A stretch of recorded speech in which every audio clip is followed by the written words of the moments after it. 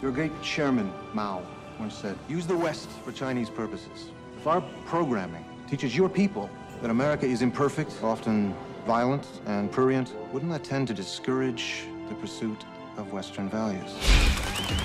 Was this how you imagined China, Jack? Jack Moore is a brilliant attorney. There's not a door he can't open or a deal he can't close. Jack Moore. Lin, Hong Lin. So you do speak English? Tang. But after one night in an exotic land, he'll discover there's one thing he can't talk his way out of.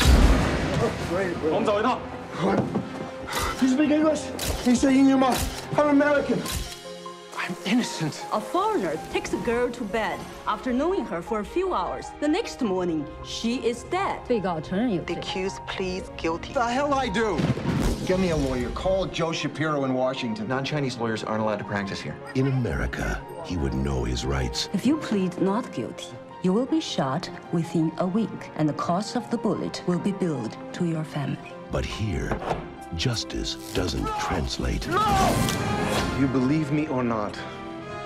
Now, his only chance lies with a stranger. Someone who must open her mind. I'm very sorry that I did not believe your innocence. But now I do. And risk her life. Why are you doing this? I do not wish to be silent anymore. To save his.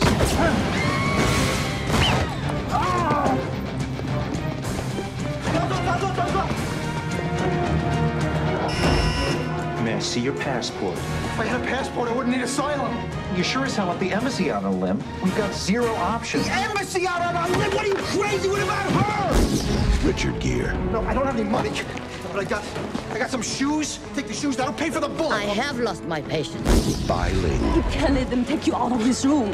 Presiding Chairman, you must recommend the court and allow my client to be free. You put a bullet right in the back of my head, all right? Do it right here. Bang. I'll do it right here, right now. I don't want to wait. I said you are in contempt. What are you going to do? You going to shoot me twice? Red Corner.